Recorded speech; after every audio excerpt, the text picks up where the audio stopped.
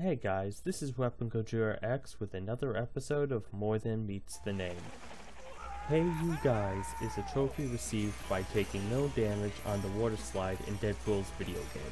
This is referencing a scene from the cult classic adventure comedy movie, The Goonies. If you're unfamiliar with this film, it's about a band of preteens living in the Boondocks neighborhood of Astoria, Oregon, who call themselves The Goonies. Big surprise there, huh? They are trying to save their homes from being foreclosed on and demolished by an expanding country club.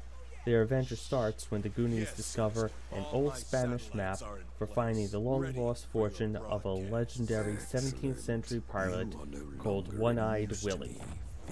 In the movie, the Goonies end up going down an underground water slide, which helps them find the pirate ship of One-Eyed Willie and his treasure for saving their homes. This scene can be viewed as an indication that the Goonies are reaching the end of their journey. As for Deadpool, he ends up needing to use a water slide in the sewers to reach his objective. This is pursuing corrupt media mogul Chance White that Deadpool has set out to assassinate. However, for Deadpool, this signifies the beginning of his adventure, as it brings him face to face with the true antagonists of his video game, which are Mr. Sinister and the Marauders. Now, while the action required to earn this trophy is based off of a scene from The Goonies, the name is another reference from the movie as well. Hey you guys is a line from the film. It's yelled by a character named Sloth before he uses a knife or a pirate sword to slide down a pirate's sail towards the end of the film. This action hero sequence of Sloth is cool, reckless, and unsafe, considering this stunt is done with one of the Goonies hanging onto his back. Of course, this is the same criteria Deadpool would consider for his self-rating for style points he's earned.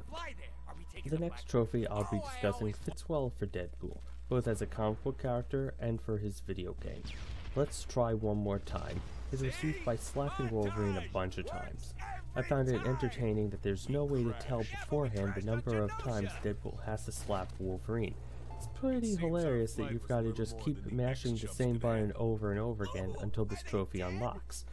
Perhaps this trophy is in some way making fun of video games that require button mashing to progress through them that I haven't realized yet. Now, getting back on topic, this trophy complements Deadpool's personality. I say this because Deadpool seems like the type of guy who, when he fails, will keep trying the same thing over and over again until he succeeds. Of course, this probably is only accurate if Deadpool doesn't get bored or gets distracted by something else like an attractive lady or chimichangas. Additionally, this trophy is a great way for video game players to become Deadpool. It feels like you're playing out a scene straight out of any of the comics where Deadpool is interacting with Wolverine. This interaction would probably be the same for Deadpool whether or not Wolverine happened to be conscious or, in this case, unconscious, and healing from something Deadpool did to progress the plot of his game.